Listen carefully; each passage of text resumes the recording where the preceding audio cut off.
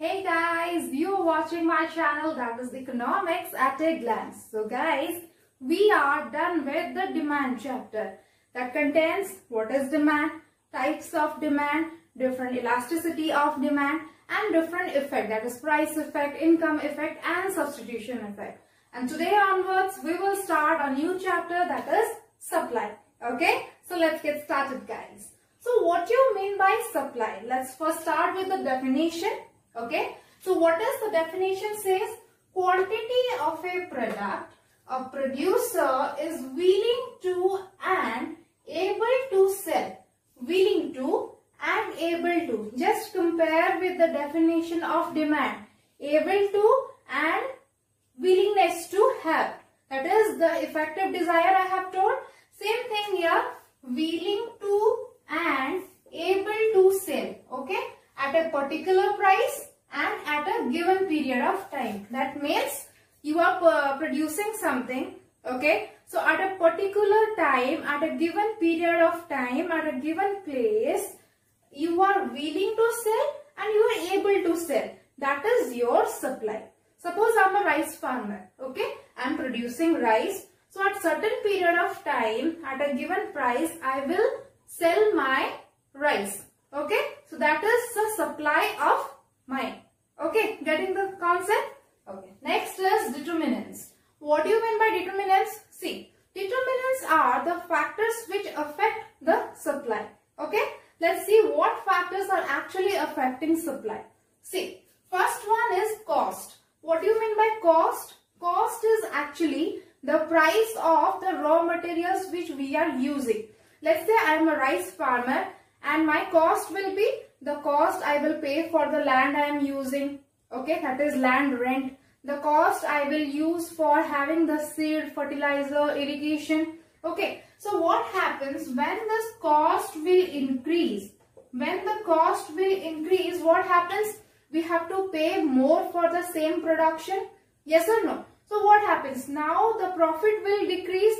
Initially I am producing 50 quintal rice and my cost of production is, let's say, 2500. Now my cost of production has been increased. That means now I have to pay 3000 to produce 50 quintal of rice. So what happens?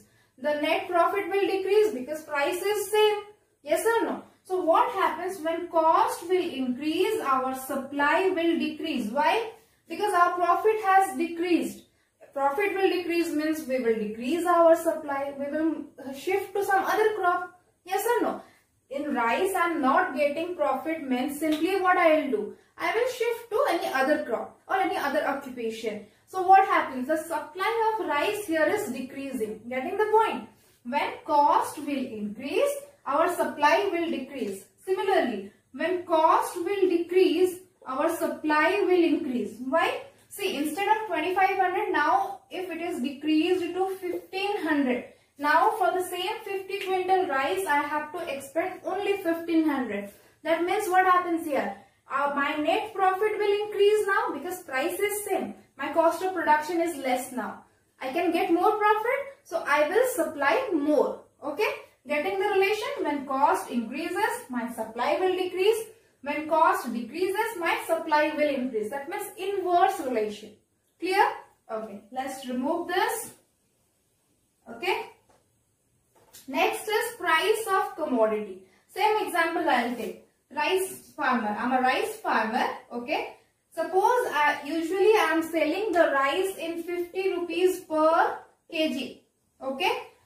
I supply the rice at the rate 50 rupees per kg. But now the market price of the same rice has been increased to 65 rupees per kg. Okay. Initially I used to sell in 50 rupees per kg. Now I could sell in 65 rupees per kg. What happened? I will supply more because with the same cost of production, I can have more amount of profit here because per kg I am getting 15 rupees extra here. Okay, so I will increase my supply. Yes or no? So price has a direct relationship with the supply. Direct relationship means when price increases, supply will increase. When price decreases, our supply will also decrease. Why? Because if price has been decreased from 50 to 40, with the same cost we will get less money. So we will lessen our supply. Getting my point? So price has a direct relationship with the supply. Fine? Okay. Next is the number of farms. Number of farms, how? See. Suppose in a village there are 2 rice farmers. Okay. Generally, what do you mean by farms? Producing unit. Okay. Farm means producing unit.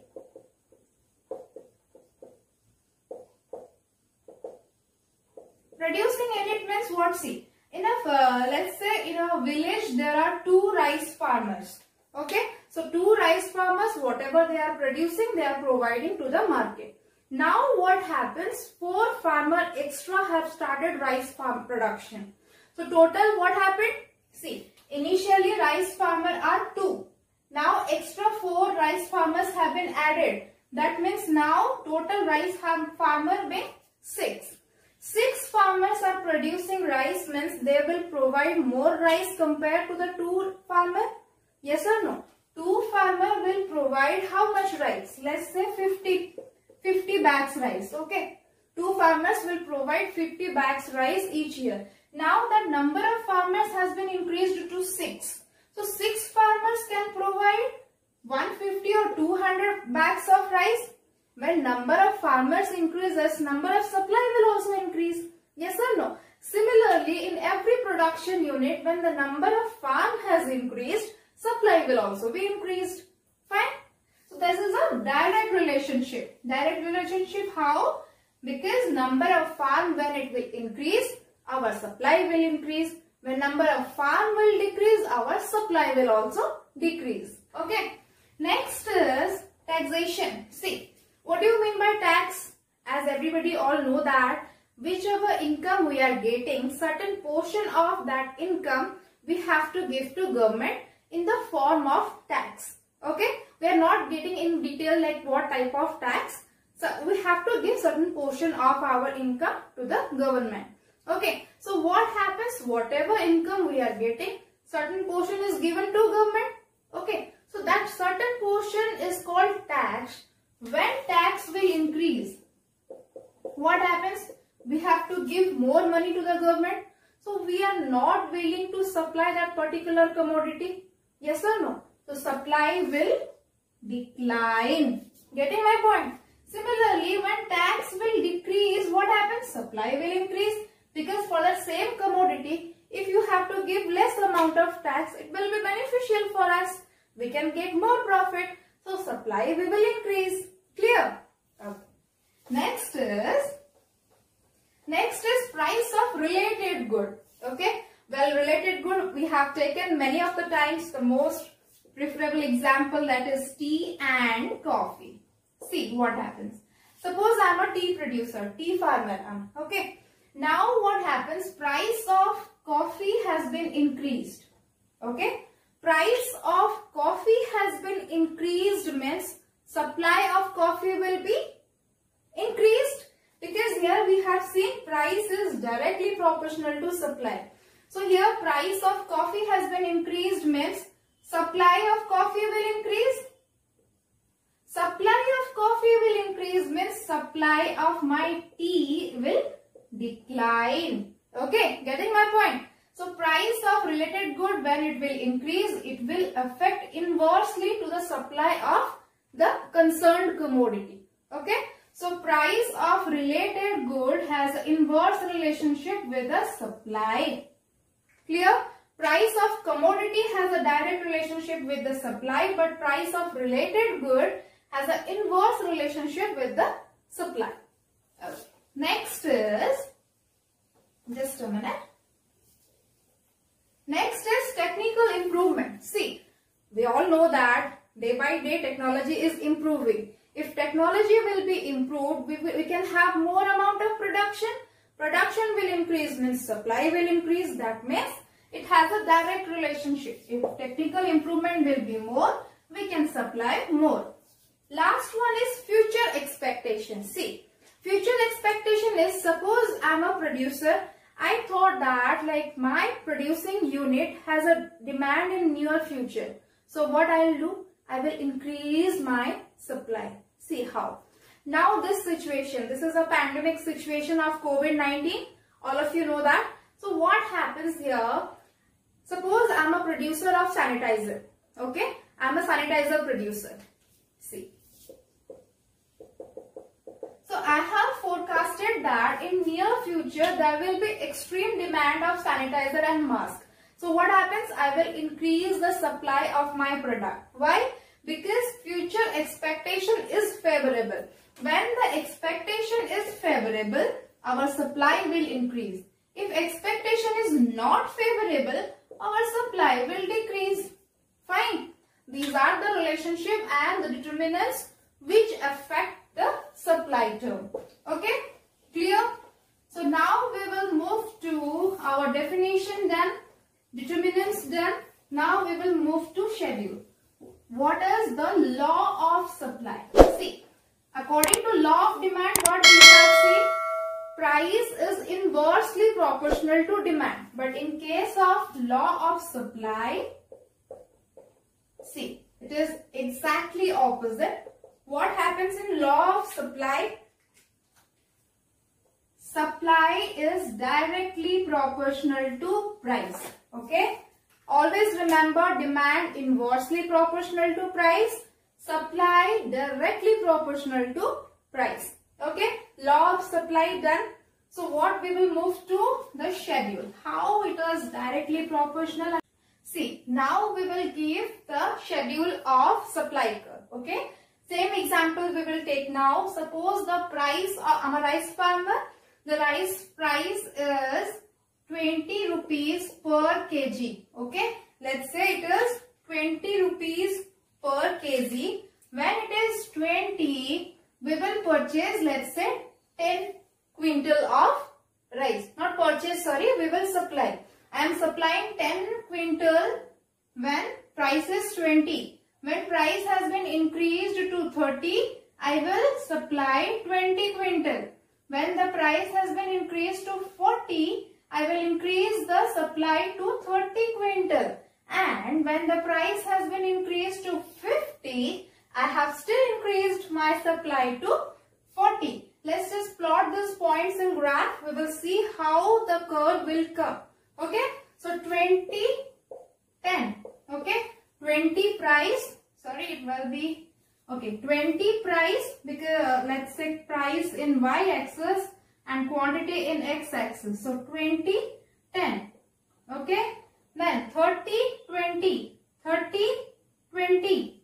Fine. Then 40, 30. 40 and 30 here. Next is 50, 40. 50, 40. Here. Clear? Now I will join these points. Okay. This will be a straight line. Just try to manage this. This will be a straight line. So it is upward sloping or downward sloping? What you are observing here? Upward sloping. So the graph of supply curve is upward sloping. But whereas what happened in case of demand curve? In demand curve it was downward sloping. But in case of supply it will be upward sloping. Okay. This upward sloping shows that there is a direct relationship between price and quantity supplied. Clear? Okay. So this is all about the supply, law of supply, schedule of supply and the determinants of supply. One thing I have to add here, see, if you will show the equation form of demand and supply, what happens in case of demand, you have to write like this. A minus BP. But in case of supply, you have to write A plus BP. Well, A is your constant. A is your constant. B is slope. That thing we will cover later. The important thing to consider here is, in case of demand, it is minus sign, which shows there is inverse relationship. But in case of supply, it is plus sign. Why? Because it shows that there is a direct relationship between quantity supplied and price. Clear? So this is all about supply. Next lecture I will cover in which conditions supply will shift and in which conditions supply will change. That means in the extension or contraction in supply. Till then, stay with my channel and don't forget to like and subscribe my channel. Thank you.